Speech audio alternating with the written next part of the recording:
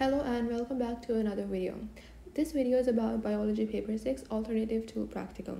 We discussed a lot of things including food tests, we discussed magnification, how to do graphs, and especially we focused on how to do the planning question in detail. Let's get started. Before moving on, I want you all to please subscribe to this channel since 94% of you haven't subscribed. Okay, let's get right into it. The first thing that we're going to study is biology food test. You will be asked to write down the food test. You can be asked to identify the change in positive or negative, so it's very important to know it very well. So for the first one is going to be reducing sugar or glucose. This is for liquid samples. If you have a solid sample, you need to crush it, mix it up with water, and then add that in your test tube. Okay, so once you have your food sample in a test tube, add Benedict solution into the food sample. Then you're supposed to boil it in a water bath for 5 minutes.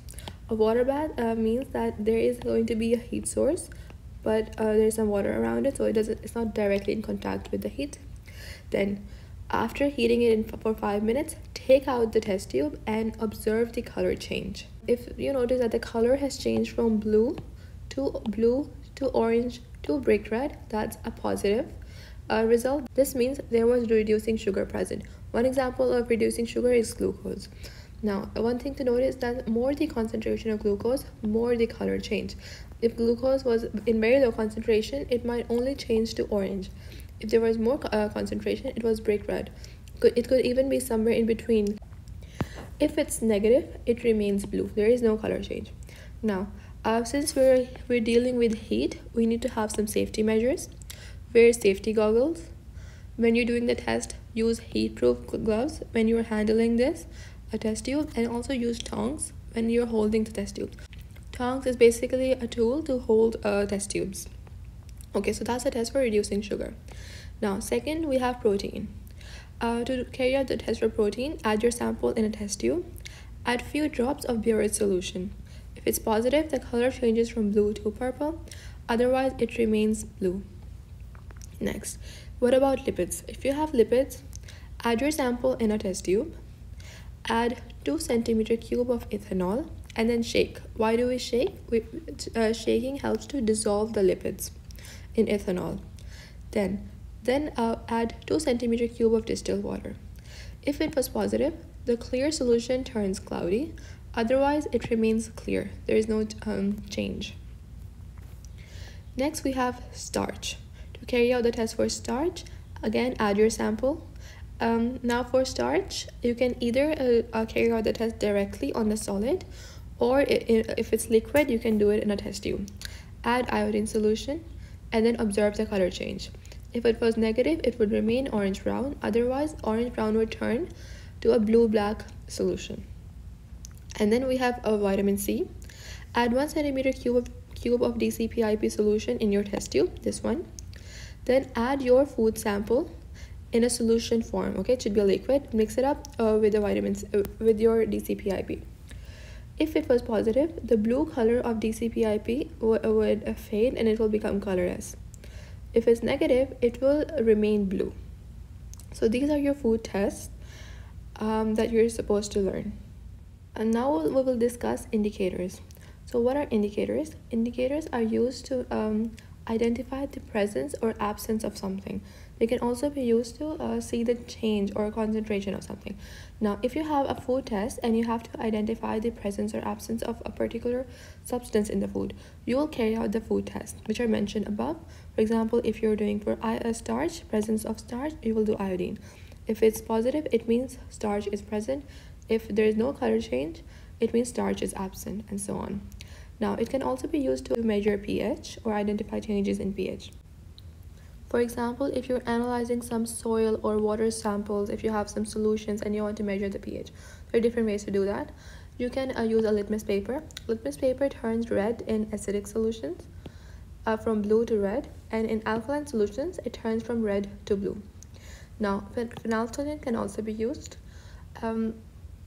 It's used a lot in titration experiments. It remains colorless in acidic medium, but in alkaline medium, it turns pink. Now finally we have something else, a hydrogen carbonate indicator. It's used in a lot of photosynthesis or respiration experiments because these experiments release carbon dioxide, and a change in carbon dioxide we can observe a change. Originally it's red, and if there's no change in carbon dioxide it remains red. As carbon dioxide increases with respiration, there is more carbon dioxide. When there's more carbon dioxide, it becomes more acidic because carbon dioxide is an acidic gas, and the color changes to yellow.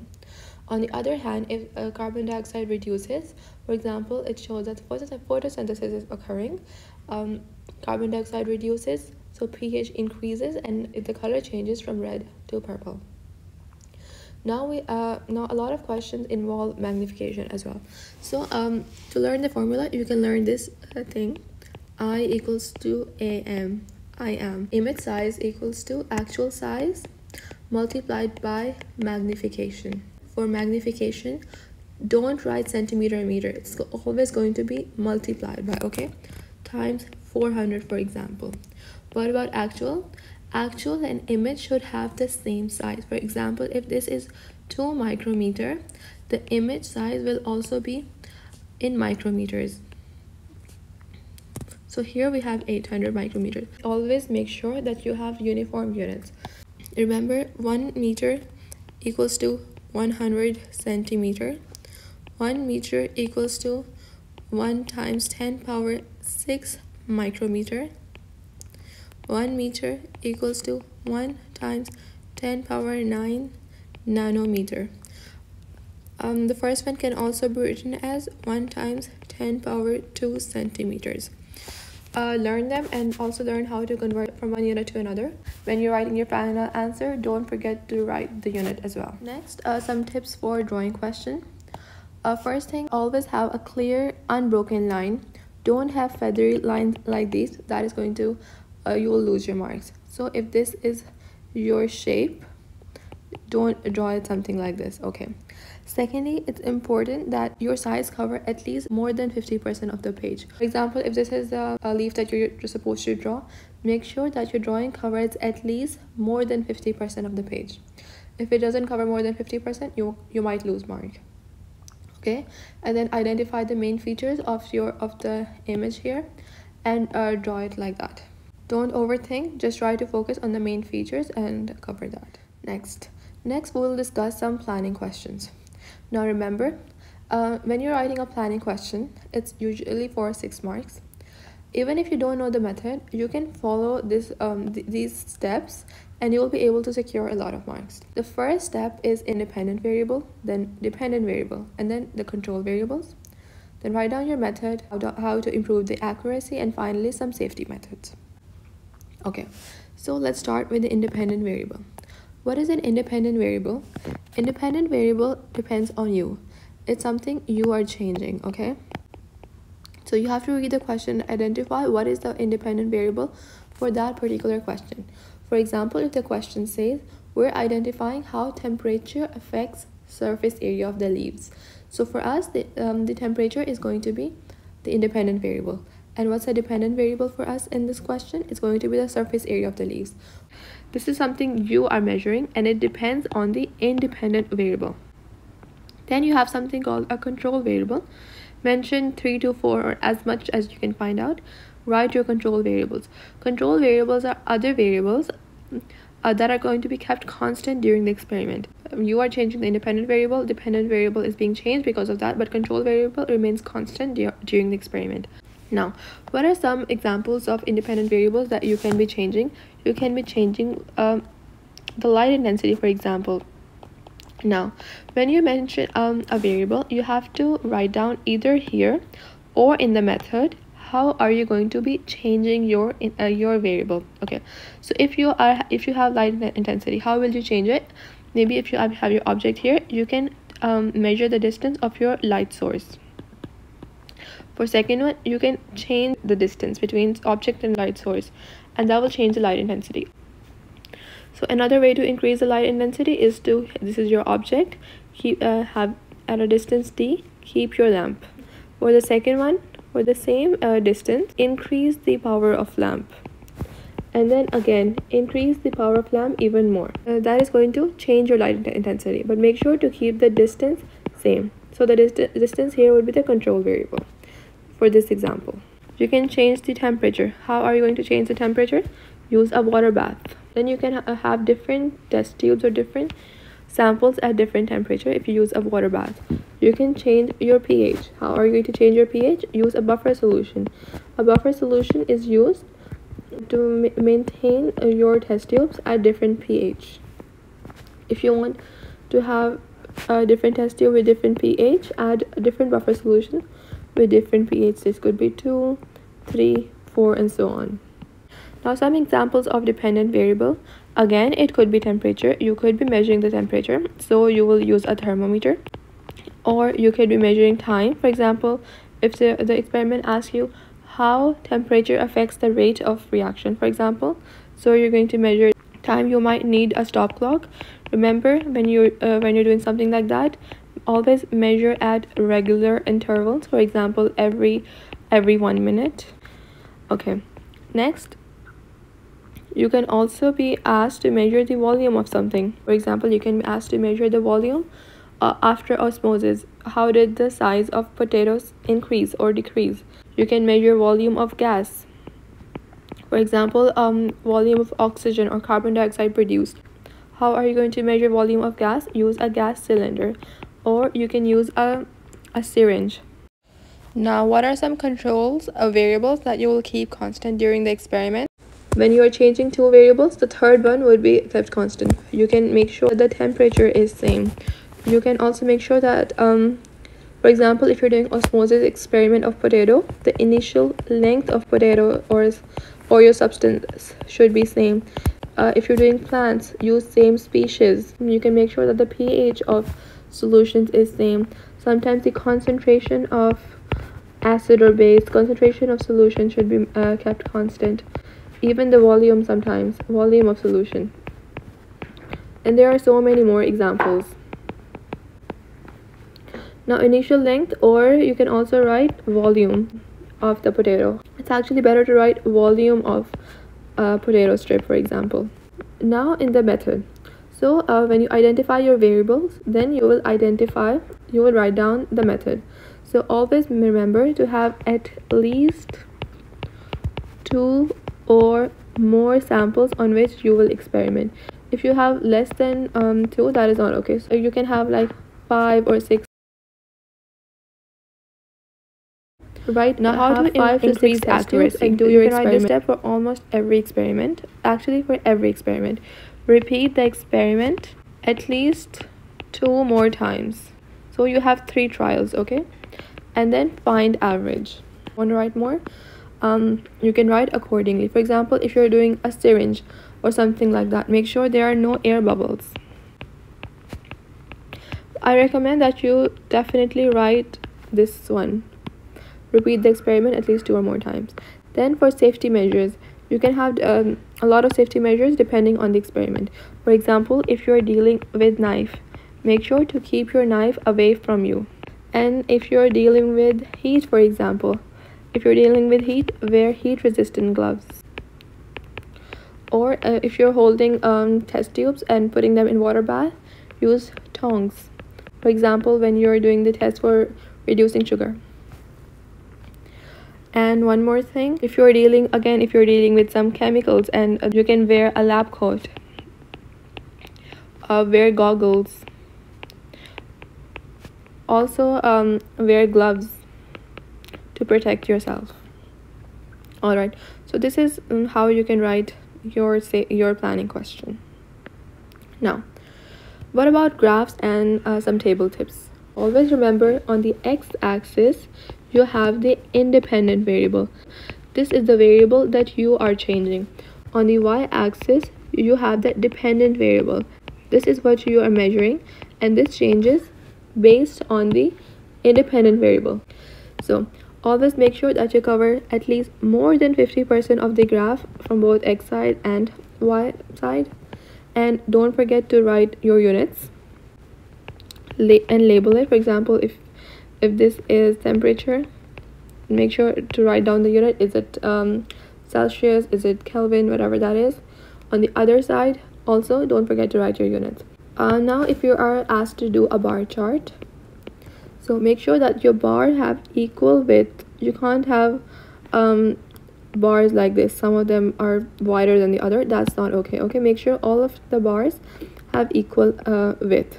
And secondly, when you're drawing bars, make sure that you have equal width between them. Okay, this, for example, this is 2 centimeter. This should also be 2 centimeter, or maybe like 2 units, 2 blocks, 2 blocks. Okay, make sure to draw it accurately. What if you have 3 variables? For example, if your bars are something like this.